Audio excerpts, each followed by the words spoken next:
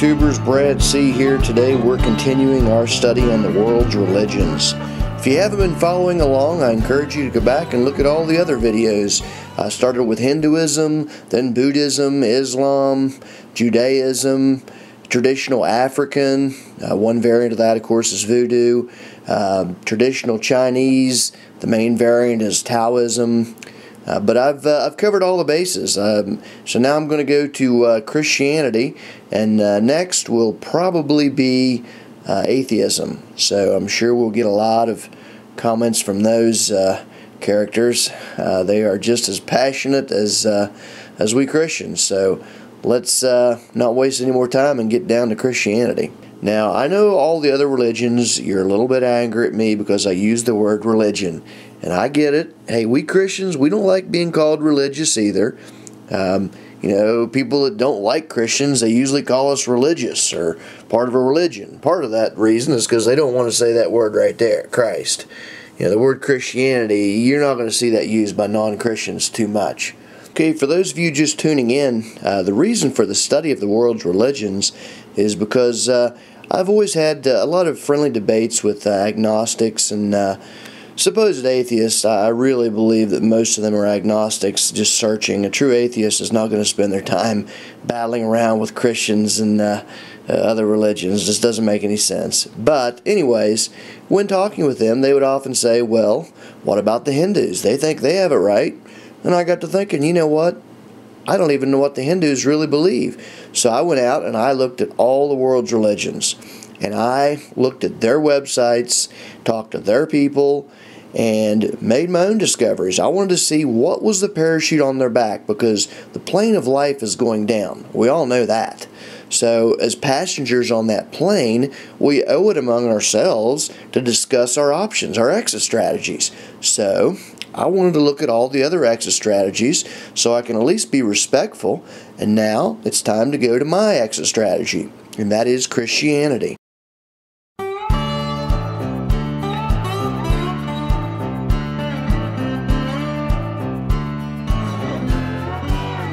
Okay, let's dive into it. Christianity is a monotheistic religion based on the life and teachings of Jesus found in the New Testament. Christians believe that Jesus is the Son of God, fully divine and fully human, and the Savior of humanity, whose coming was prophesied in the Old Testament. Consequently, Christians refer to Jesus as Christ, or the Messiah. Christianity is the largest religion in the world with 2.2 billion followers. It stands alone in its declaration that works cannot make us right before God. Faith alone in the finished cross paid the way for eternal salvation for all.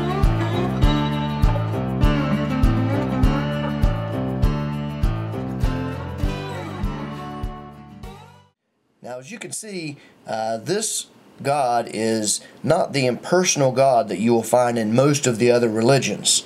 Now, you will find a trinity of sorts in a lot of the other religions, but they will be totally different than the one you will find in Christianity.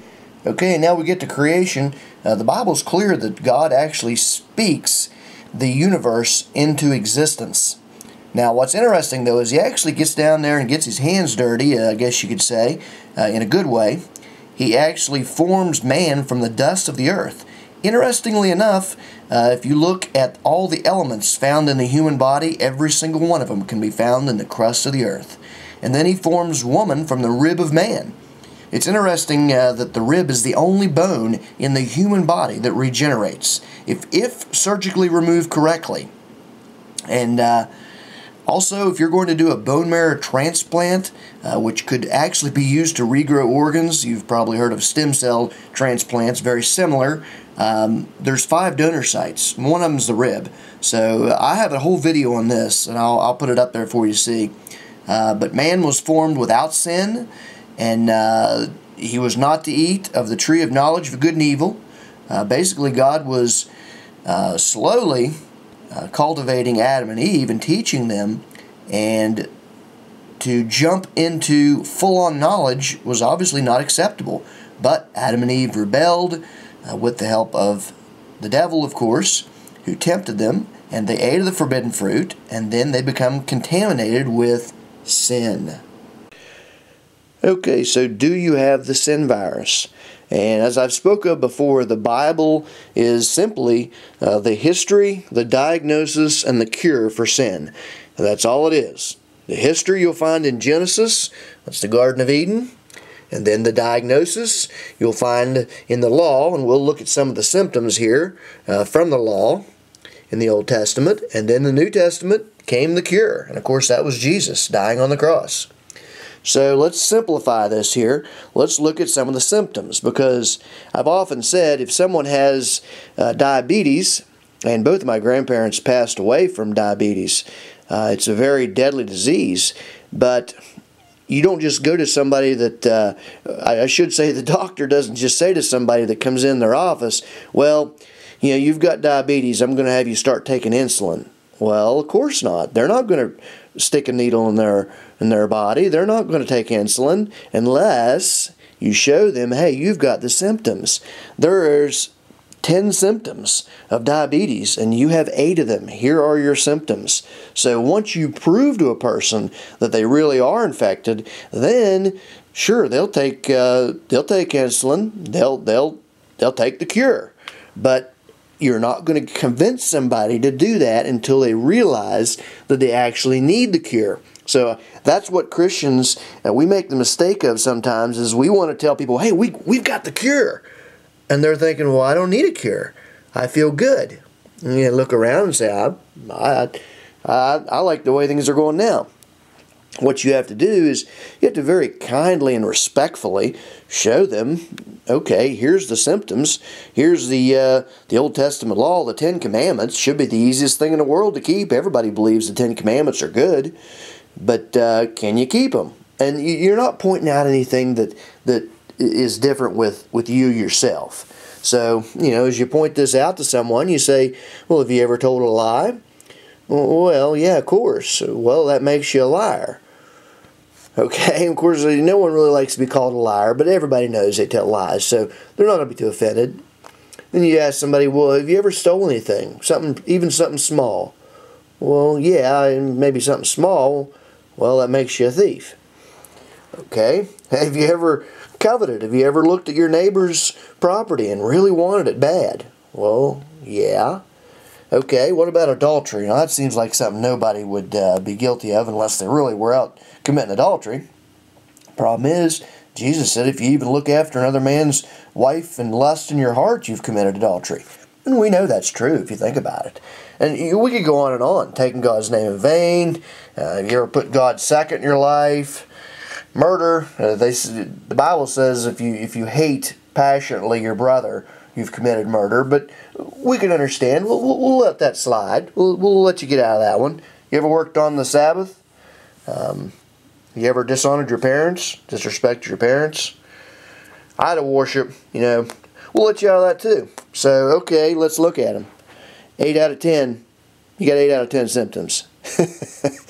and even these two, you can actually be found guilty of these, but it's just very comical. I mean, the 10 Commandments, you don't keep any of them. So what makes you think you're a good person? And you don't say this trying to make someone feel bad about themselves. I failed the test too. I mean, do you think I've never told a lie? You think I've never stole anything? You think I've never coveted? And we won't go on, but I mean, it's embarrassing. No one likes to point out their sinful nature. The problem is we've all got it, whether you admit it or not. Now, here's the biggest problem with Christians. We like to point out those people over there. You know, look what they're doing. You know, I'm not like those heathens. You know, and that's just foolish. It makes you look like a hypocrite. I mean, we all have this sinful nature. We all need the sacrifice, the cure. And whether I say it like this sometimes too. Whether you've got a little bit of dog poop or a lot of dog poop, your mom's not going to let you in the house. And if it's your mom's house. And if her standard is absolutely 0 dog poop, then what do you got to do? You got to do whatever she says. If she says, you're not old enough, boys, to get yourself cleaned properly, so meet me on the back porch. I'm going to have to get down on my hands and knees and scrub you boys clean. And, hey, we got to do what Mom says. Now, Of course, we can be rebellious and say, well, I'll just go wipe my feet in the muddy creek. I'm sure that'll be good enough. Or I'll just wipe my shoes in the grass. I'll do it myself. You can, but you're not meeting Mom's standards. It's hard to humble yourself, to lower your head and say, I'm sorry, Mom. I'm sorry you have to get down on your hands and knees and do all this stuff for me. I'm really sorry about that. But hey, you get in the house, don't you? And that's exactly the way it works with Christianity. You got to humble yourself. It's not easy. It'd be much nicer if there was a little checklist. Trust me. When I did the Islam in a nutshell, I really was actually jealous of their little 5-step program. Man, just to have a checklist. That's sweet. The problem is, though, no checklist in the world will get you to heaven. You literally could have a 1,000-step checklist and fulfill them all, and what does it mean? Sadly, the Bible says that our good works are like filthy rags. We're standing at the door of God's house with dog poop on our shoes. Now, some of us may have a little, some of us may have a lot. It doesn't matter, though. The standard is 0. The standard is perfection.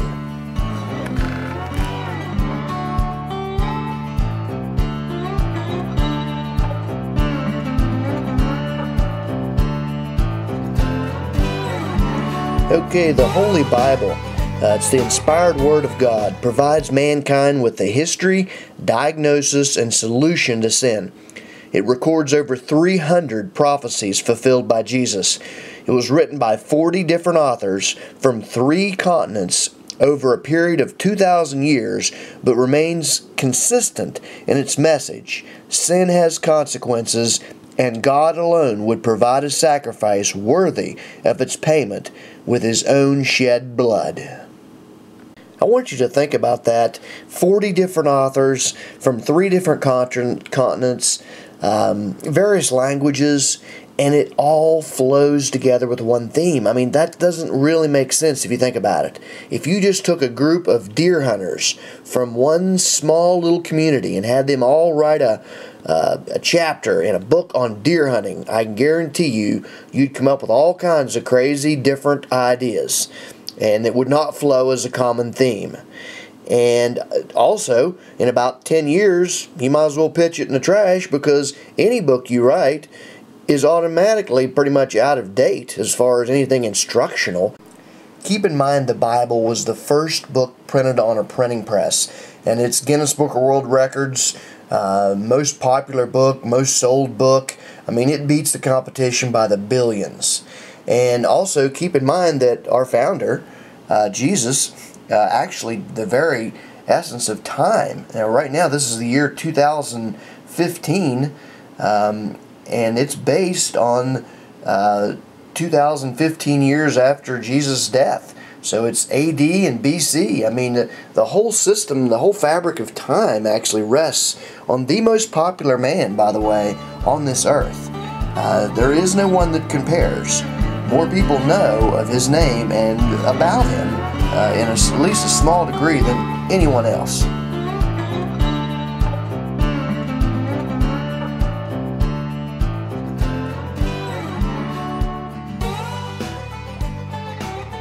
Okay, what is the way to heaven? Now, this is the most important part of this talk, of course, and it's the exit strategy of the Christians. Everybody else has their exit strategies. The problem is they're all works-based. Follow these rules. Follow these steps.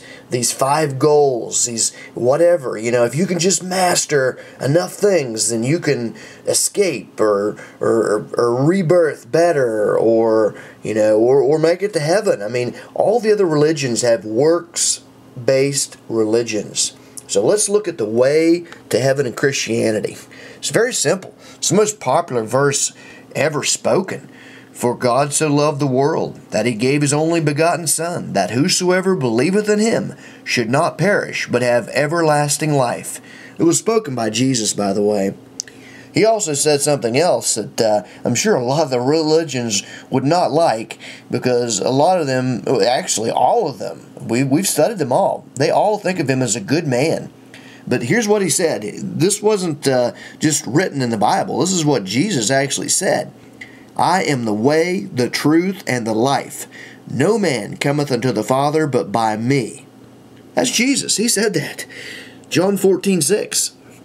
I mean, this is a very humble man. You're not going to see Jesus walking around puffing out his chest. But if you ask him the truth, and you say, basically, what is the way? Well, right there's the way. He tells you.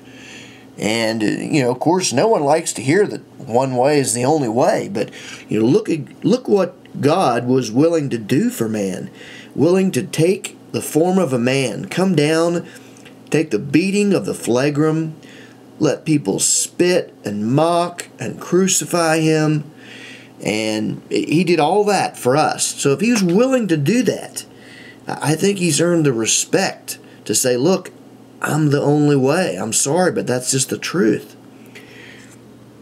Here's another very powerful verse by Jesus. It says, Behold, I stand at the door and knock. If any man hear my voice and open the door, I will come into him and will sup with him, and he with me. Jesus. He says that in Revelations 3:20. I mean, that's a pretty open invitation. He's standing at the door of your heart and knocking. If anybody hears that voice, I mean, there is no person that is, too low or too bad of a person. It doesn't matter. All you have to do is open the door and he'll come in. So to recap here, what's the difference in Christianity and all the other religions? All the other religions, they focus on you. You are the most important thing in this universe. You don't need God. And if you do, hey, God's up there somewhere, but you can do it. But in Christianity, that's totally opposite. It's stop you. You have no ability to get to heaven. You're not supernatural. You're a sinful being. Every one of us are. There's only one way, and that's through Jesus, His shed blood. So you have to stop you and yield to Him. It's just that simple. I mean, when you say, hey, look, I can't do it. I mean, I honestly can't be good enough. I can't follow enough rules. I'm never going to be able to make it to heaven on my own. And you humbly bow your head and you confess that, hey, I do believe that Jesus came down here and He paid the price for me, and I accept that. I accept that payment in full, and I choose to follow Him. Okay, now today I've been mainly focusing on the Protestant side of Christianity because I'm fully Protestant. All of these pictures here are more of a Protestant take on things. I will be doing a separate Catholicism video, Catholicism in a nutshell. I've had so many requests. I really didn't want to do the video because I really like Catholics and I really consider them my brothers.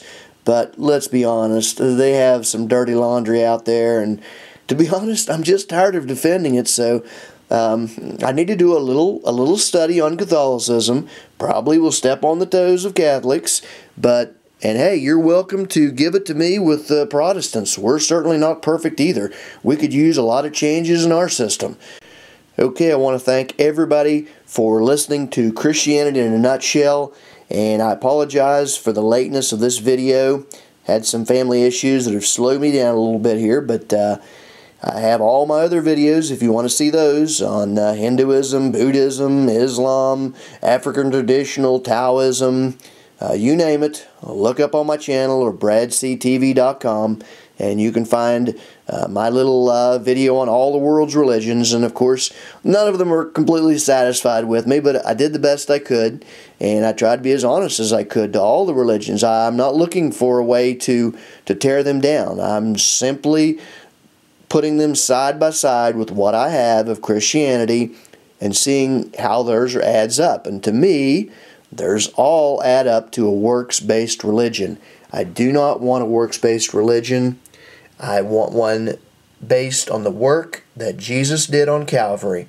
And I believe if you watch my videos, such as symbolisms of the cross in the Old Testament, and why did God use a rib to make Eve, you'll start realizing in your mind that Bible is a supernatural book. And if you read Psalms 22 and you don't see Jesus hanging on the cross about 1,000 years before he actually did it, I'll be very surprised. In fact, I challenge any Jewish rabbi to read Psalms 22 and not blush when you say that that is not Jesus hanging on the cross, paying for your sins. And he even announced it at the cross. He said, my God, why hast thou forsaken me? And that is the first verse in Psalms 22, because back then, the learned Jews, they had the Bible memorized. And when they talked amongst each other, they wouldn't have to say a whole chapter. They'd just say the first verse. And then everybody else knew what was the rest was to come. So when Jesus was dying on the cross, one of the very last things he said was he quoted that verse. And that way all those learned Jews would know, oh my goodness, this has all been predicted. And, of course, the devil was there too. It was almost like saying checkmate to the devil. And after he said that, he simply said, it is finished. And just keep in mind, all the disciples died horrible, brutal deaths, not for what they believe would happen in the future. Sure, there's a lot of people that'll die for their beliefs today, but they think they're going to get something in heaven, some reward. But these disciples, they scattered and ran originally when the guards took Jesus. They ran and hid. Peter even denied him 3 times. I don't know him. But after they saw him raised from the dead, hey, that changed everything. Every single one of them was willing to go right down to the last man, being tortured with all kinds of horrible deaths. And not one of them, not one person, said, mercy, hey, we made it all up. It was all just a story. We made it up. Quit torturing me. No, not one person. That is the most powerful evidence that you could ever have. And that's every single one of them, to the last man, went down, never once denying that Jesus rose from the dead, because they saw somebody beat death and they knew that they didn't have to fear death. And you can have the exact same feeling. You can realize that, hey, I don't have to fear death. Jesus paid the price. He did it all. Put your trust in Him.